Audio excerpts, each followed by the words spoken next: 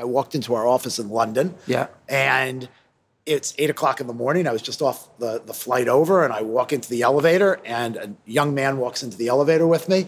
And he looks at me and he says, "You're David Solomon." And I said, "Yes, I am." And he said, "I love the fact that you DJ, and I'm proud to work at Goldman Sachs." And I said, "Well, that's just great. Tell me about yourself. It's nice to meet you." And I really believe, I mean, we would have said hello in the elevator. I try to say hello to everybody when I go in the elevator. But he approached me. If he didn't feel that human connection, he might have been a little bit more intimidated. One of the lessons I've learned in martial arts is that standing still is asking to be hit. If you stand still in business, your competition is going to catch up. I start each morning practicing martial arts because it brings me balance and focus. And I want to know how others stay motivated as well. So join me for conversations on business, innovation, and entrepreneurship. I'm Dan Schulman. Welcome to Never Stand Still. On today's episode of Never Stand Still, I'm joined by David Solomon, who has spent decades in finance and is now currently the president and COO of Goldman Sachs, one of Wall Street's largest financial institutions. David's been at Goldman for almost 20 years and has helped grow businesses, drive major cultural and technological change, and usher the bank into a new era. While some might consider him an unconventional leader in the industry, David is a multifaceted executive who is known for his leadership around diversity and improving the culture at the firm. He also strongly believes in pursuing his passions outside of work, which for him include a longtime love of music. So, David, welcome to Never Stand Still. It's great to have you. Always great to be with you. So, usually you're interviewing me. Well, at least recently. Yeah.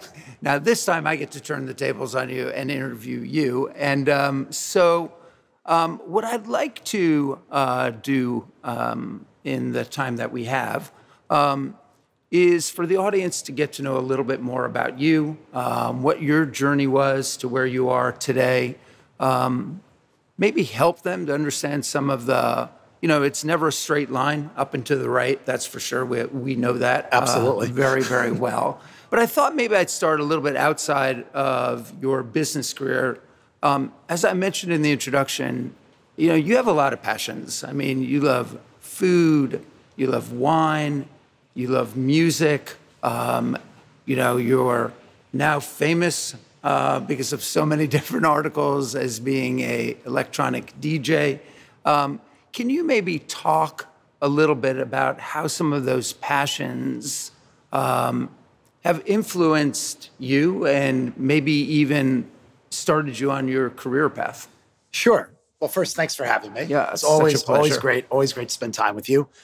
I'm a doer, and I'm curious, and I'm interested in a lot of things. And you mentioned a handful of the things that I'm passionate about, and I'm interested in.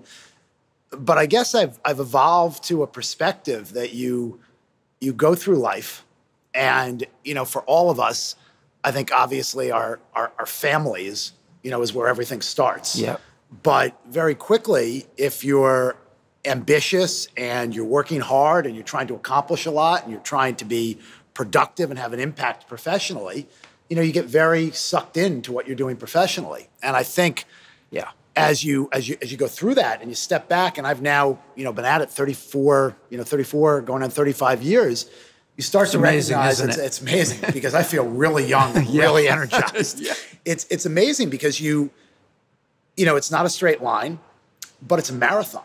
Yeah. And, there are ups and downs, and you've got to stay fresh and you've got to stay energized. And just for me personally, if all I did was kind of focus on my family, focus on work, and I didn't have these other things that stimulated my mind, stimulated my emotions, helped me learn, grow, connect with other people. One of the great things about passions and hobbies and interests is you wind up doing them or meeting people, through those endeavors, and that enriches your life. And so, I've found that I just keep adding things. I'm very good at adding things. Right. I'm very bad at dropping them Right. and, moving them out. And so I just try to keep expanding, the purview of things and doing more and more. And it's, for me personally, it's made my life, richer. And I think also as a leader, I'm starting to see the more I have an ability to share some of that with people around me, the more it makes me just a bit more human. Yeah. I also think it gives permission to the people who work with you to do more than just work as well. Absolutely. I think it gives them permission to do more than just work. And I think it also gives them permission to approach you and connect with you in a way that's outside the framework of work. And so I was just, I was discussing with some people last week. I walked into our office in London. Yeah. And it's 8 o'clock in the morning. I was just off the flight over, and I walk into the elevator, and a young man walks into the elevator with me. And he looks at me and he says, "You're David Solomon." And I said, "Yes, I am." And he said, "I love the fact that you DJ, and I'm proud to work at Goldman Sachs." And I said, "Well, that's just great. Tell me about yourself. It's nice to meet you." And I really believe, we would have said hello in the elevator. I try to say hello to everybody when I go in the elevator. But he approached me. If he didn't feel that human connection, he might have been a little bit more intimidated. He might have been a little bit more put off. And so that to me was just an anecdote of how, if people feel they can approach you on a different basis than, hey, you're the boss, it's it kind of opens you up. I think that's a great point. I would say probably maybe over half the conversations I have with PayPal employees are about martial arts. Somehow. It's awesome, yeah. Because it's just an interesting aspect of our lives, and they want to know about it and they can relate to it. But when you start talking about work, then all of a sudden, it can get laden with, okay, you're the boss, and, and absolutely, and be difficult. One of the things about martial arts for me is that there's kind of a philosophy around it, and I sort of incorporate that into, my philosophy around business as well. One of the big sayings that my trainer always says to me is the best way to win a fight is not to get into a fight, and so I've actually... By the way, that applies to business too. Absolutely, yeah. Exactly right. Yeah. And so are there things about your passions, DJing, whatever, that you actually apply into your work life as well? Well, I don't know that I had thought about it, in the same context of what you're talking about with martial arts. For me, the thing that I love about music, and in particular when I'm actually, DJing live, when you're doing it, you have to be 100% present in what you're doing. And, one of my big challenges is I got a lot going on in my head every day, particularly around work. Everywhere I'm going, I'm thinking about, I got to do this, I got to do that, I've got to think about this. Did I make the right decision about this? When I'm doing this, I am 100% present, my mind is 100% clear, and I actually find that after doing it, the next day, I've got room, to think about and make decisions about other things. It's like I need to clear my head in order to give me an opportunity to do that. Part of the.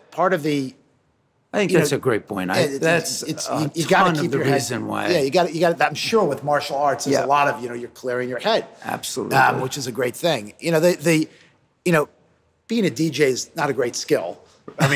Most people, if they spend a little bit of time, can terrible. You can acquire the base skill of mixing music together. But the cool thing is you've got to curate music, you've got to pick music, and the cool thing is when you're doing it, watching how people respond. Yeah. And I actually think there is, just thinking about your question about how do you apply it to work. I think one of the things you've got to do as a leader, you've got to do in your meetings with people, you've got to do when you deal with clients or customers, is you've got to listen and watch how they respond and they react to the discussion, the environment, what's going on. And you've got to tailor what you're doing in some way to incorporate the way people respond to you, the way people respond to what you're saying, the way people respond to what you're doing. And when you're actually playing music, you're watching how people are responding and you're adjusting based on the feedback that you get. And I think that's very, very important, in business too. You've got to listen to the feedback and you've got to adjust. Yeah.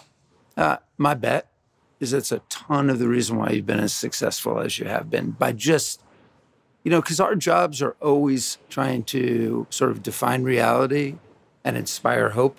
But a lot of that reality comes from listening to what people are actually telling us. It's an important skill for all of us. And, look, it's interesting. I work in this wonderful organization, Goldman Sachs, that is filled with incredibly, incredibly smart, talented people. Yeah. Obviously along the way, I've had a bunch of successes that's helped me advance, but I've also become a big believer that there's a lot of serendipity for guys like you and me around, the progression of these careers. Sure. Because timing matters a lot, Absolutely. and how all this stuff plays out. And I think it's very important as a leader, you don't lose sight of that. We're stewards of these organizations, could be someone else. Yeah.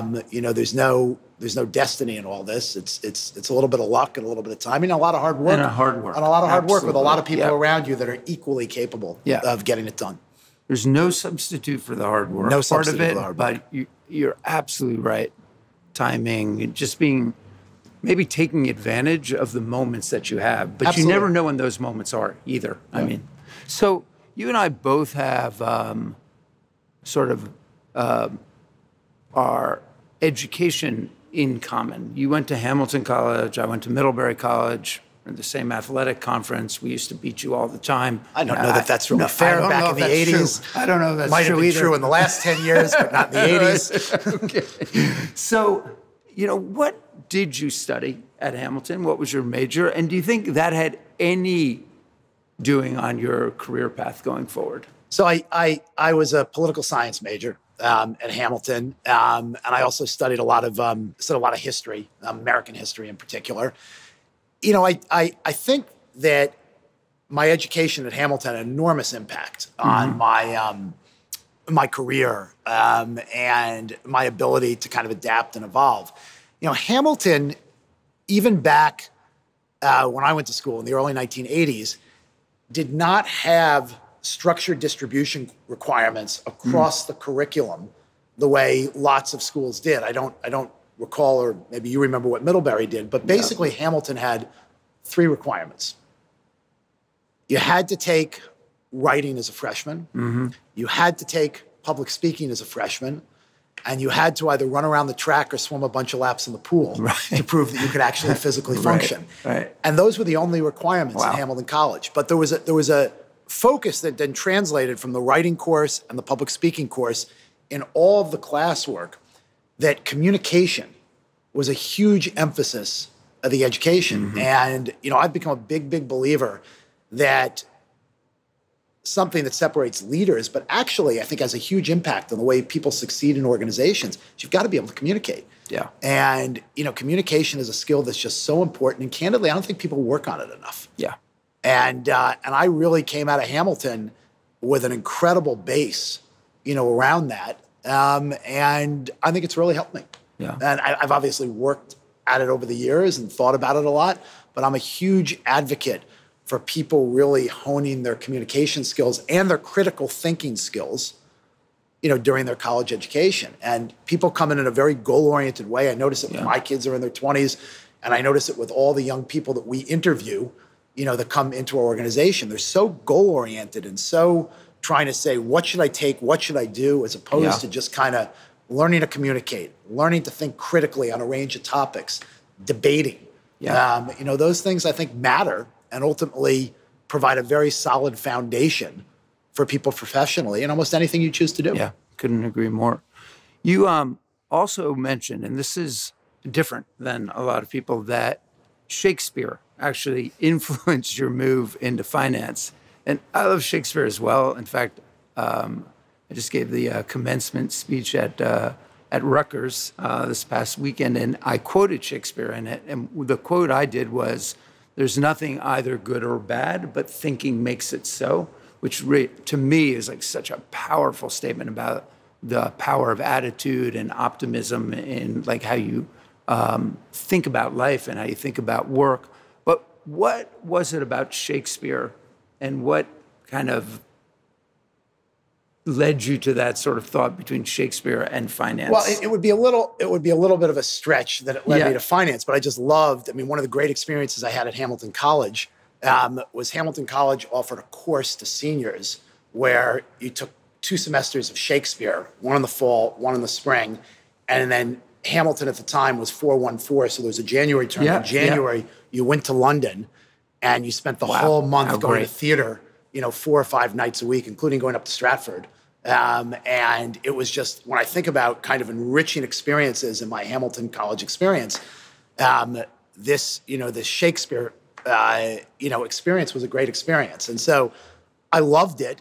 I was surprised at how much I tuned into it and really enjoyed it. And, it would be a stretch to say that it connected me to finance. But what I would say, when you go back to kind of communication and storytelling, and thought process, it's rich, it stimulates the mind. And, my favorite Shakespeare quote is not as profound as yours, but what is it? If music is the food of love, play on. And How great. It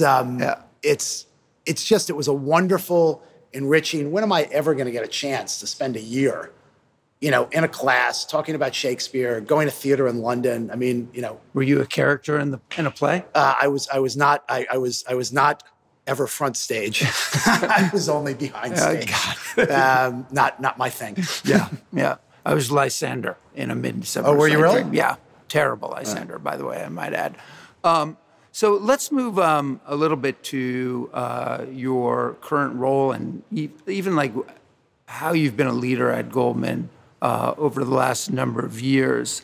I know that the talent that you attract, the culture that you have at Goldman are key to your success, and they're key to really any company's success. But one of your biggest priorities has been diversity. And one of my favorite quotes around diversity is that diversity is a fact, but inclusion is a choice.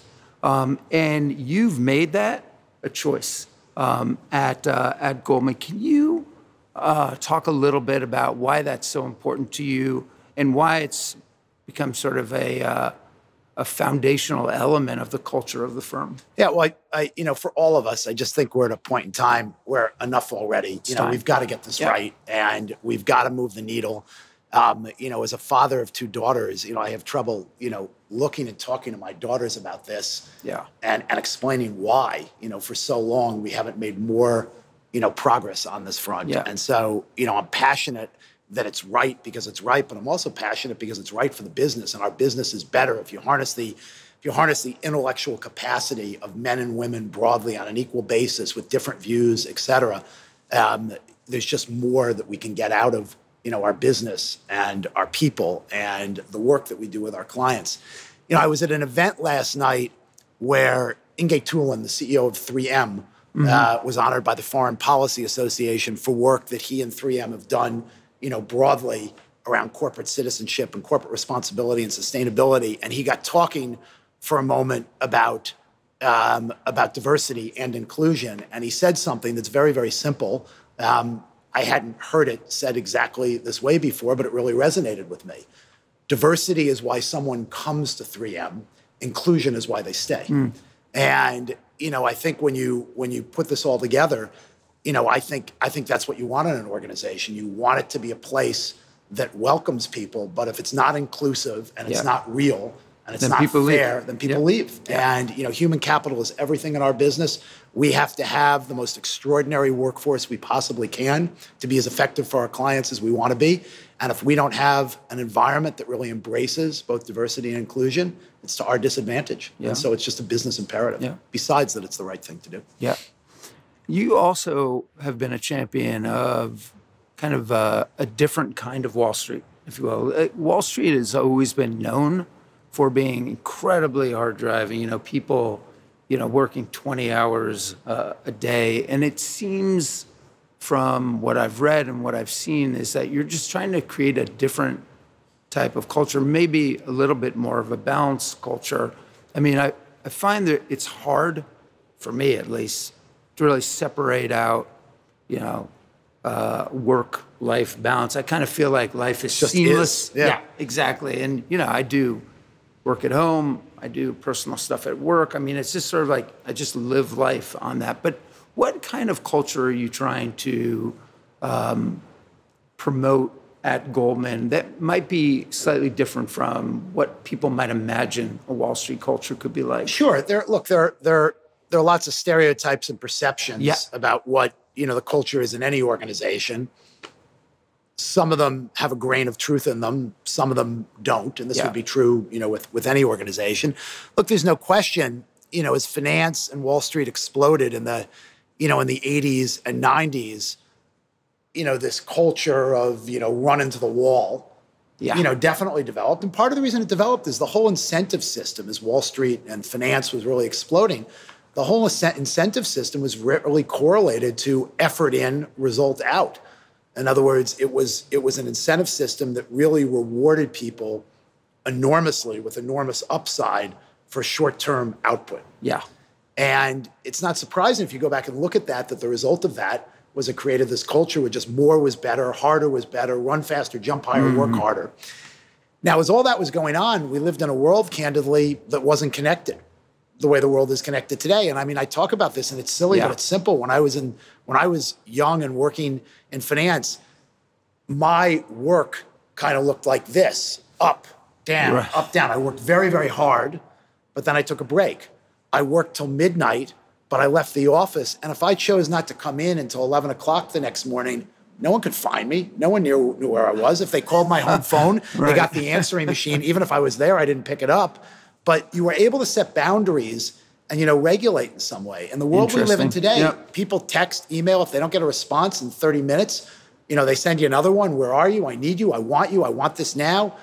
Clients demand now. And you evolve into this kind of perpetual 24/7 client service-oriented organization where young people that are starting out don't have the experience and the maturity to figure out how to balance all that. And they need guardrails, they need parameters, they need expectations set. And, look, if you want your employees to thrive over a long period of time, then you've got to help them with that. And you've got to create an environment where they can thrive and run the marathon. It's like a marathon runner that's going to run a marathon in 8-minute miles, running the first mile in 6 minutes a mile. They're going to have a lot of trouble. And so we've had to adapt with that. Now, all that said, and you said it yourself and I said it before, success in any endeavor comes with hard work. There is no substitute for hard work. There is no substitute for commitment.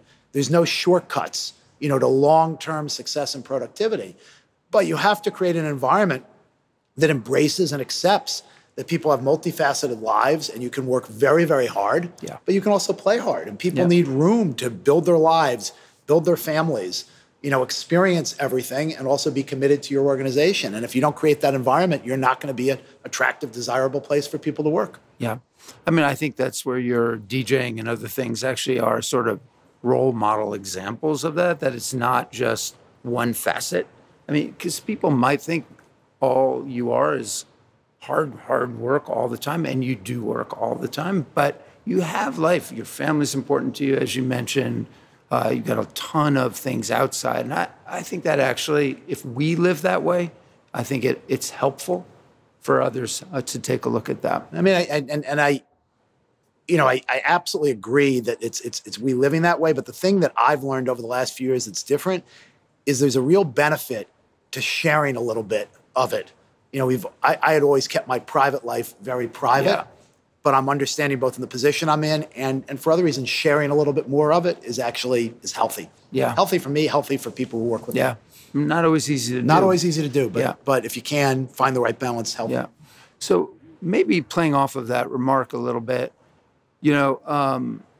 part of this, like, never stand still motto is, this is sort of another thing that my I thought trainer... that was about me, never stand still. Exactly. It is about us, actually, all the time. But my trainer always says, like, and he teaches me this lesson every morning, that if I stand still, he's going to hit me. So it's like a big sort of boxing and Krav Maga thing that you just never stand it and just go straight at it because he's going to hit you. So as you maybe think about our audience out there and they think about, who you are now and where you are, and we talked about it's very hard to just have a career that just goes straight and up to the right. Are there times where you've been hit hard and, and have, fallen and then you've gotten back up, and maybe what were some of those and what were some of the lessons that you learned from it? Because there are to me, at least, those have been the most important leadership lessons for me. Look, it's all of us, as you say, you go down this road and you have ups and downs, and I've had plenty of hard hits, especially personally, that, that certainly have kind of rocked me, in my shoes. And professionally, too, ups and downs, big mistakes. The thing that I would say that I have perspective on now that I might not have when I was younger, the professional stuff, it's just bumps in the road. You're going to make a lot of mistakes. You're going to do a lot of things wrong. You're going to get knocked back. It's not a straight line. You've just got to be resilient, and you've got to be open to learning. And, you have to be willing to say, wow, I really screwed that up. What can I learn from this? Not be defensive, not take it too personally. You've got to be very thick-skinned as, you go through all this. But I've come to appreciate that if I've got my personal life in order, I've got my family in order, my friends in order, all the things that really matter, I can take a lot of bumps and bruises at work. A lot of bumps and bruises at work. But the things that have affected me, more, are personal things. And what you have to do is, you got to wake up every day and do the best you can. You've also got to recognize, look, unfortunately, and this would certainly be, something that rocked me pretty hard. Both my parents died pretty young. My father passed away at 77 and my mom at 71. And so, as someone in his mid 50s, when you look at that, keep it all in perspective. Every day is precious, and we all make the choices as to how we spend our time and what we do. Touch wood, we've got long, healthy lives ahead. But that gives you some perspective on what really matters. Yeah, it's so unfortunate for a lot of us. My sister died when I was younger, and that rocked my world as well. It's so unfortunate that those horrible things, that you never wish on anybody, are the things that make you appreciate every day so much. But I do think it's important for us not to, go through the day and, you have this incredibly busy calendar. You look at it and you're like, oh my gosh, one meeting after another, but that you find some joy in every day. Absolutely. It's really important. Absolutely. Yeah.